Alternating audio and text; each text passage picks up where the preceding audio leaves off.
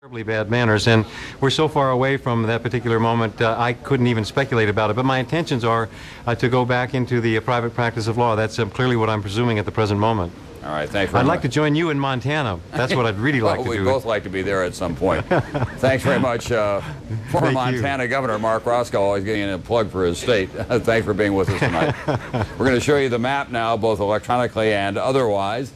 Here's how we stand at this hour. 112 electoral votes for John Kerry, 156 for George Bush, red for the president, blue for John Kerry, and on the Rockefeller skating rink.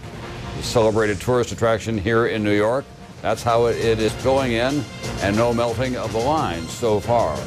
It's going to be a long night, and down there it'll be a slightly chilly one, and it'll be even colder for whoever loses this election, obviously. I've reached that metaphor, but I stress that metaphor as far as I can. Let's go to a commercial now. As I say, we'll be back with more from Democracy Plaza. Decision 2004, right after this.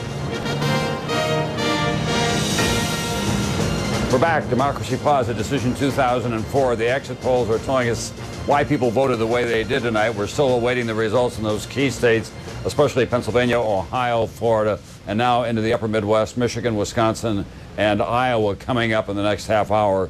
We'll be going to the Southwest as well. Both candidates still short of the 270 needed. This is a big-time chess game for the most powerful office in the world. What were the voters saying to us tonight as they came out of the polls, Brian Williams? Let's go to Pennsylvania, Tom. You'll note still white on our board, no color assigned. It's a big battleground state. We've been talking about 21 electoral votes. In 2000, it went to Al Gore by a very slim margin. Now it's too early to make a call in the state, but our exit polls are telling us what Pennsylvanians were thinking about as they voted. President Bush drawing strong support from several groups there.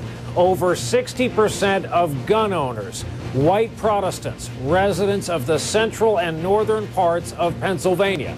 Senator Kerry drew his strongest support from young voters, over 60%. Union households, also over 60%. Black voters and Philadelphia residents, 84% each. Those four counties around Philly deliver 1/5 of the vote for the entire state. Now to the issues. Pennsylvania voters concerned with terrorism or moral values were especially likely to go with the president. 83% who said terrorism was the issue that mattered to them voted for the president. 81% of those who selected moral values as their primary concern went with George W. Bush. For John Kerry, the war in Iraq, health care, jobs, and the economy, those core issues in the central part of that state, those were the three that worked for him. Among Pennsylvania voters who said the war in Iraq was the most important issue, 75% voted for John Kerry, as did 83% who selected health care, 84% who said the economy and jobs most important to them. So some interesting internal numbers coming out of a crucial state tonight. Tom? Thanks for Brian Williams. I'm just looking at some numbers from Ohio. They are a absolute reflection of what you were just reporting from the state of Ohio about why people voted the way they did and for which candidate. We've got a number of Senate races now that we're able to project winners in. Let's begin in the state of Arizona. One of the most popular political figures in the country, John McCain. No surprise, going back to the United States Senate. Well, he'll be a burr under the saddle of both parties. And Sam Brownback, a man who feels very strongly about refugee problems around the world, going back from the state of Kansas. Byron Morgan from the state of North Dakota, a state that goes big for him and big for George Bush.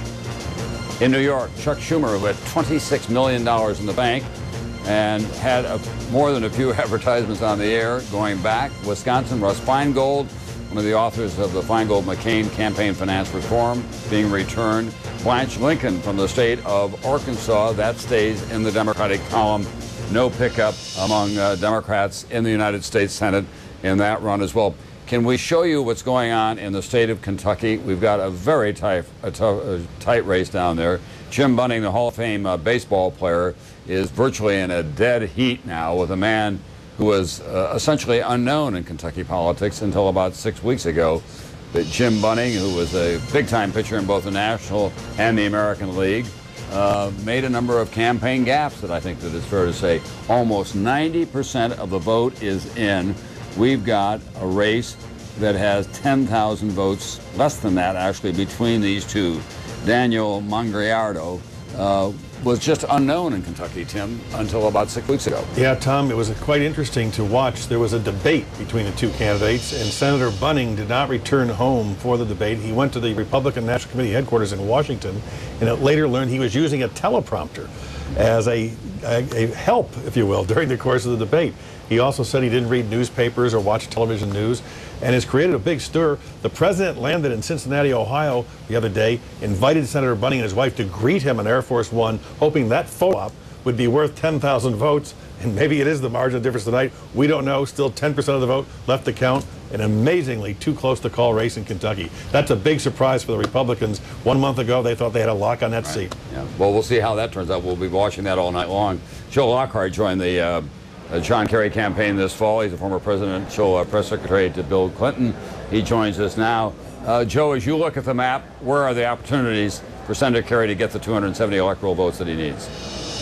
Well, I mean, obviously, all eyes are on Ohio and Florida. We think there's opportunity out in the Southwest with New Mexico and Nevada, and obviously the upper Midwest with Iowa, Wisconsin, and Minnesota. What about Pennsylvania? The polls have been closed there for some time, and going into this evening, we were told that you were in pretty good shape in Pennsylvania. I think we were. I think we entered with a pretty good lead.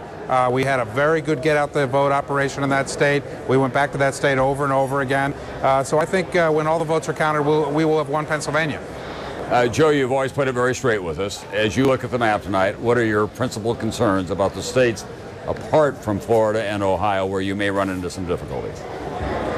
Well, you know, listen, I think the president made a tactical decision about a month ago. He went 20 days without going to Ohio and concentrated on the upper Midwest.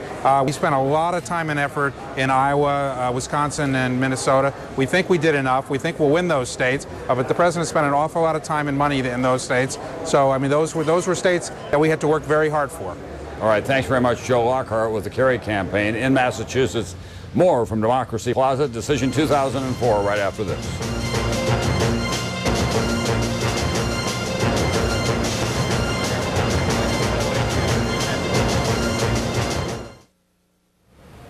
We're back at Democracy Plaza. The big question tonight, what's going on in the state of Ohio, also Pennsylvania, but Ohio is on everyone's mind. We want to go to our decision desk area now.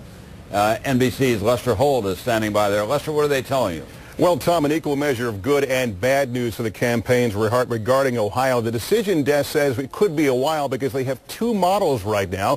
One shows the race going President Bush's way, the other going Senator Kerry's way right now. Two distinct models showing very, very different results right now. It could be a while, Tom. All right, Lester, we also want to remind our audience, of course, that there are people still voting in the state of Ohio, and we're not going to make a call in that state until everyone has finished their voting. They were in line at 7:30, and election officials decided that they could stay in line and vote on the touch screens that Ann Thompson talked about earlier. Ohio has been, of course, one of the contentious states in terms of legal challenges to voting there about whether you could have monitors in the polling places and so on. It's not going to get any bigger than Ohio tonight. With 20 electoral votes, it is a traditional Republican state. It is the home of the Taft family, and no Republican, you've heard this 100 times, no Republican has ever been elected president without the state of Ohio. And George Bush did everything but put wheels under the White House and move it to Canton, Ohio in the course of the last year and a half.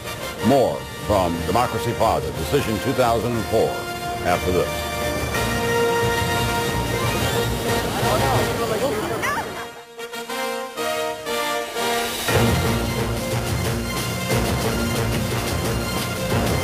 You kept hearing all campaign long, this is going to be very close. It is proving to be that indeed on this election night. We now have 438 electoral votes outstanding. Polls have closed in states representing that number. Still not a president of the United States. There are the columns on 30 Rockefeller Plaza. President Bush in red, John Kerry in blue. The outstanding states remain Pennsylvania, Ohio, Florida, and we're now moving into the upper Midwest as well. We're able to call the state of Louisiana, no surprise, that was always in the Bush column, 9 electoral votes there. Also the state of Mississippi, as the South stays solid Republican, 6 electoral votes in the state of Mississippi. That's what the map looked like a moment ago as we color in the neighboring states of Mississippi and Louisiana. George Bush goes up to 171, John Kerry to 112. Everyone thought going into the